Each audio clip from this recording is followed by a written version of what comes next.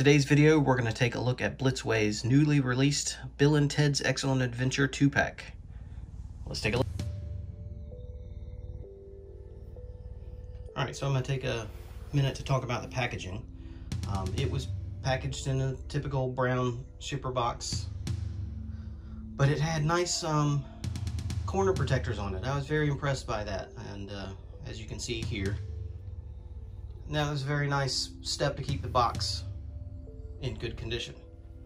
That said, the box is not like a shoe box like the Hot Toys figures. It has flaps on the end with the plastic trays on the inside.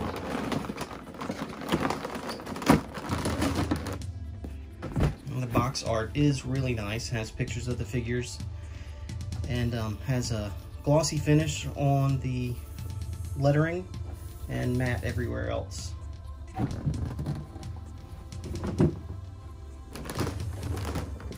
Got your instructions and a sign that says please, or quiet please, Wild Stallions recording. This is a multi-layered box. On the bottom we've got the display stands and a backpack and a Wild Stallions banner, which is pretty cool. Really nice fabric. The print is really nice as well.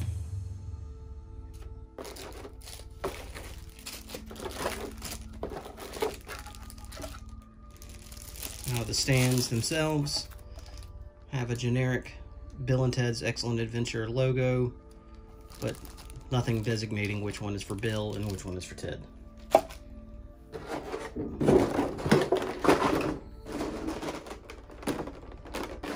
And then the tray with the figures. Now it is taped down on 4 corners, and the flaps on the box were taped as well. I did cut them prior to the video, so that's something to think about. It's not quite as collector friendly. Okay, you got your guitars.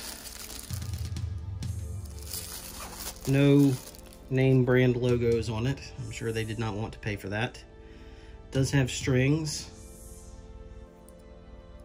That is not movable. I do not like the seam line that goes down the guitars. You would think they would have been able to do a solid body on that and not have the seam. Strings are off the frets a little bit, but looks like they'll go back into place pretty easy. And the fender, again, without the logo, but a lot of detail in it. Still has the seam line that I'm not fond of, but definitely a lot of detail. Volume and tone knobs don't move. Pickup selector switch doesn't move. It's nice though. Got a Wild Stallions CD case. It's got a kind of a holographic print on it, and it does open. And we've got the Wild Stallions CD.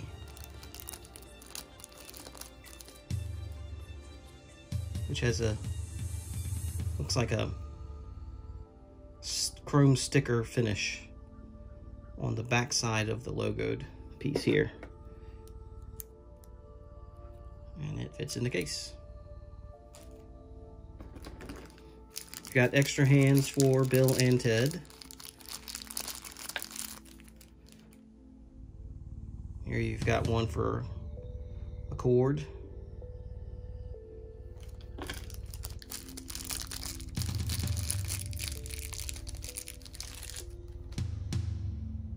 Fist. Holding a pick.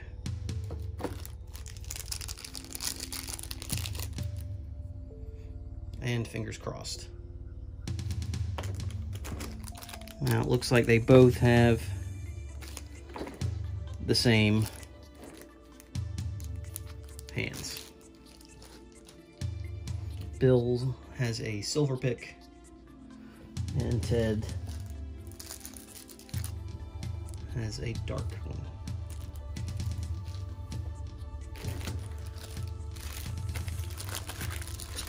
Now here we have, well, it didn't come with a phone booth. It does come with a pay phone.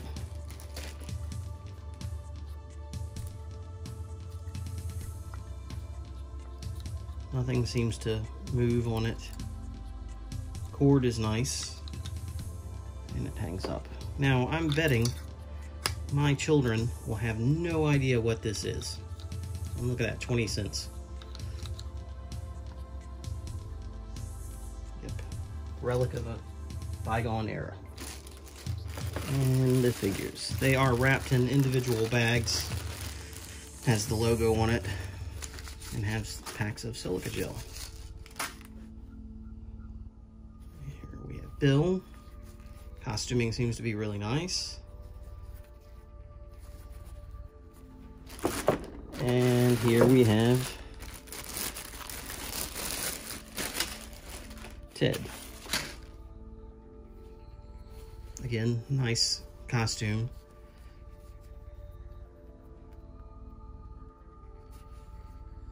All right, so we got everything set up here. One thing I did not know when I got this was that it had a LED feature.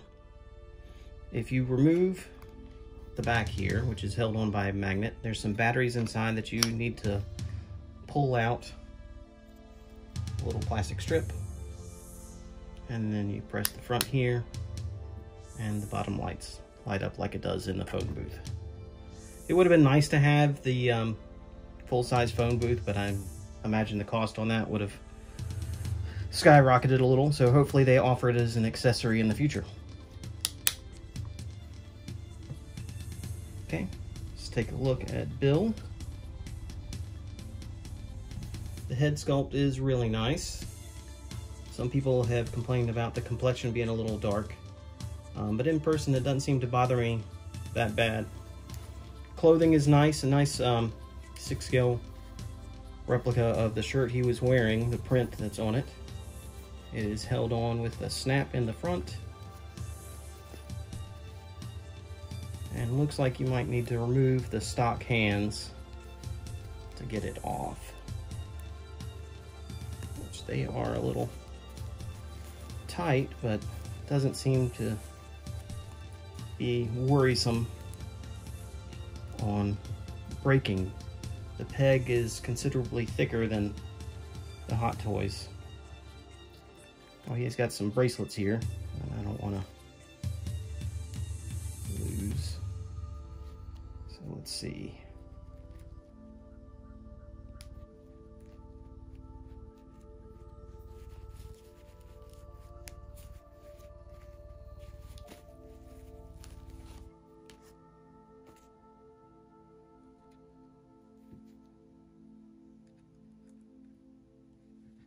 Okay, we'll get the hand back on, and that goes in really easy.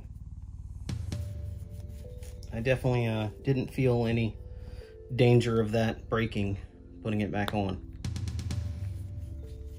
So you got his half shirt here with the stallion on the back. There's no rip on it that they show in the promo images and on the box, but it's nice. Jeans have a question mark printed on them. It's got his boxers showing, rolled up,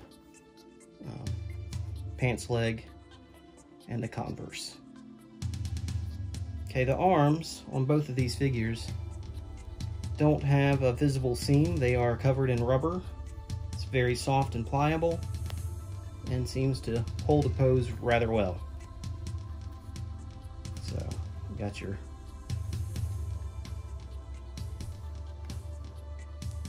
signature kind of look there.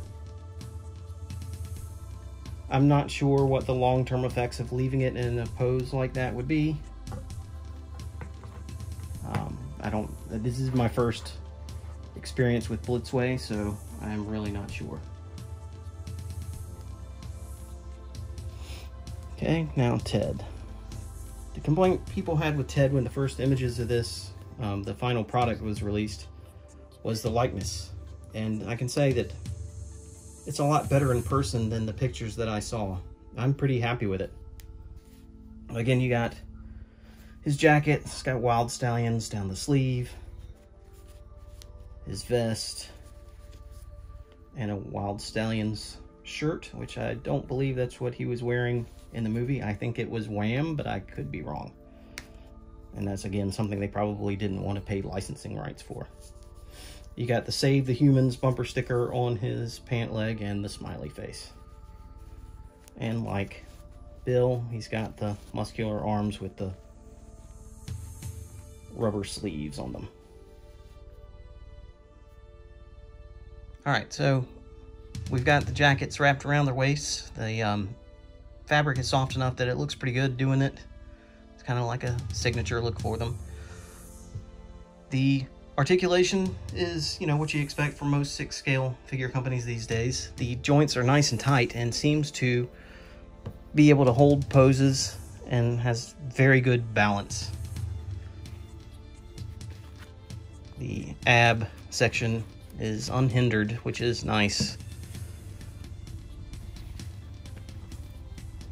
And you can get some good poses, and they stand up pretty good. Guitars. Remove the strap button. And you wrap it around.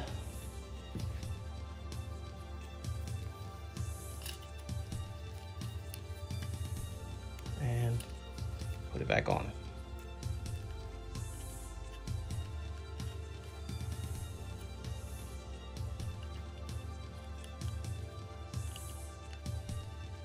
Strings are very small, and as you can see, will bend easy. That's a hell of a note bend right there. So I am a tiny bit worried how they will hold up over time, but as of now, they're doing pretty good. All right, so taking a look at the craftsmanship, as I said before, it's my first Blitzway, and I'm pretty happy with them. I know a lot of people have been complaining about the likeness of Ted, but it's one you got to see in person. I'm definitely not disappointed with it. Paint looks really good. Maybe not quite on the level as Hot Toys, but it looks better than some of the other 6-scale companies that are out there.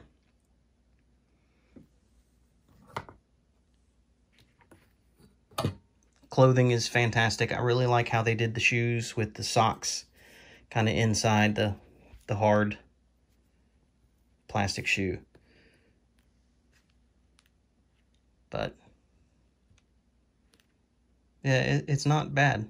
The likeness, I don't see why people have been complaining as much. I'm pretty happy with it.